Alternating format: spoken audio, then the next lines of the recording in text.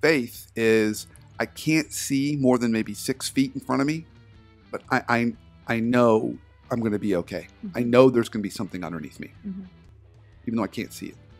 And the courage is that first movement, picking up your foot and placing it down in front of you, making that first step. That's how they relate. So you need all three. You need to keep moving forward. That's courage. You need to have the understanding that you're going to be okay. That's faith. And then you need to be able to have that North Star that continuously guides you forward. Here's what happens if you're missing any of these elements. Let's say you've got courage and you've got faith, but you have no purpose.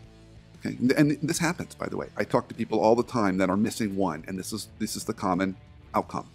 So if you have courage and faith, but no purpose, you take a couple steps forward, and then you walk backwards. Okay.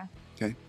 I was thinking maybe circles, but that can also happen. Okay. That can also happen. Okay. That can also happen. So you'll walk in circles. You're right, because lots of things will be shiny in front of you. Okay. If you have purpose and faith but no courage, you don't even take the first step. You're too afraid to even take the first step, even though you know you're meant for something more. You can't make that first step. You stay in that job that you know you're not meant to do for way too long. And if you have faith and, courage and purpose, but no faith, then it is a little bit more like I illustrated in the first time. You'll walk forward, then you'll walk backwards.